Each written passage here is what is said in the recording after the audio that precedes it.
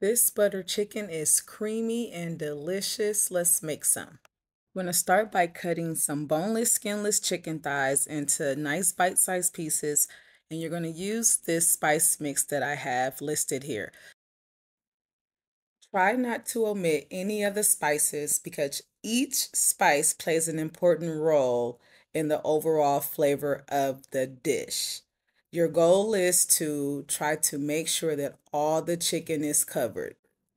Add approximately 1 tablespoon of olive oil to this mixture. This is going to help you mix the spices. You can also use your fingers while you're doing this. I actually like to use a spoon because there's so many spices. I want to make sure that the chicken has the spices and not my fingers. It should be smelling good already. Once all the spices are mixed in, it's time to add Greek yogurt. The Greek yogurt is going to help tenderize this meat, and it's also going to make this dish nice and fresh and creamy. Once your yogurt is all incorporated, we are going to top this with the lid and we are going to marinate in the refrigerator for 2 hours. The chicken is done marinating. Let's get started on this dish. We're going to put 2 tablespoons of butter in a skillet and we are going to start cooking our aromatics. Aromatics are vegetables and herbs that add really nice flavor to a dish, and they also smell wonderful while you're cooking them. They smell amazing right now.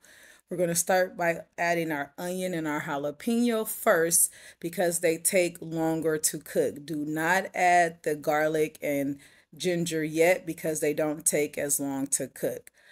We're going to cook these until they are nice and soft, or another word is sweated. So once you sweat your onions and your jalapenos down, then it's time to add your garlic and your ginger. And you're going to cook these until they are nice and soft. You should already be smelling this aroma. It smells absolutely amazing. Once your aromatics have cooked down, it's time to add our chicken. It should be room temperature about now.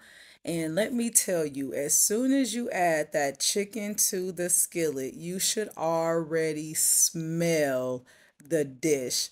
The spices from the chicken, along with the aromatics, it makes such a beautiful aroma. We are going to cook this on a nice medium heat. We're not going to rush this. This dish is going to take some time. It's going to take a lot of love and a lot of attention.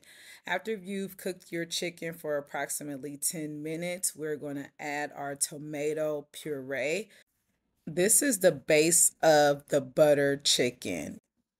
After you have folded your tomato puree in, it's time to adjust our seasoning. When you add new ingredients, you always re-season.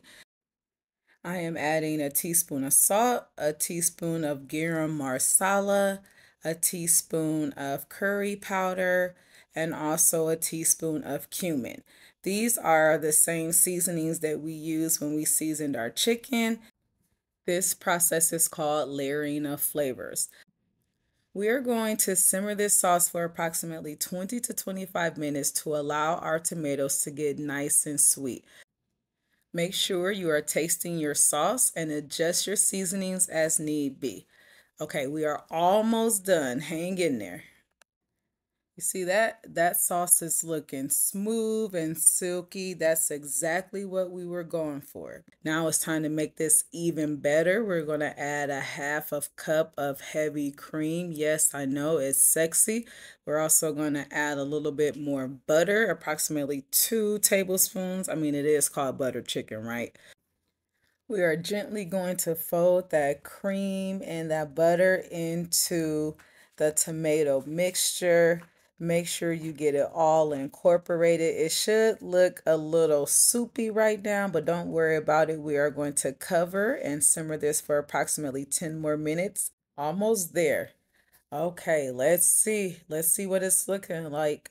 Oh, yes, that's what I'm talking about. This is nice and it's thick and it's luscious and it's creamy. It smells absolutely amazing. The color is gorgeous.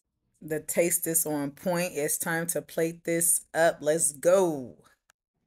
I am plating this with basmati rice. Let me show you a trick. All you do is take your measuring cup, you put the amount of rice that you want in there, and you flip it on your plate. And look, voila, restaurant quality. Don't play with me. We are plating this to perfection today. Then you're going to take your buttered chicken. You want to go around the rice mound. What I do is I put a little spoon around there, then I turn my plate and I'm going to spoon it. I'm going to keep doing this until the rice is surrounded by that beautiful buttered chicken. I'm going to top it off with one more spoon, and there we go. Yeah, this is ready. You always want to clean your plate before you serve it. We're going to garnish this with a little piece of cilantro, and there you go. Bon appetit. Let's eat. Oh, and don't forget the flatbread. You got to have the flatbread.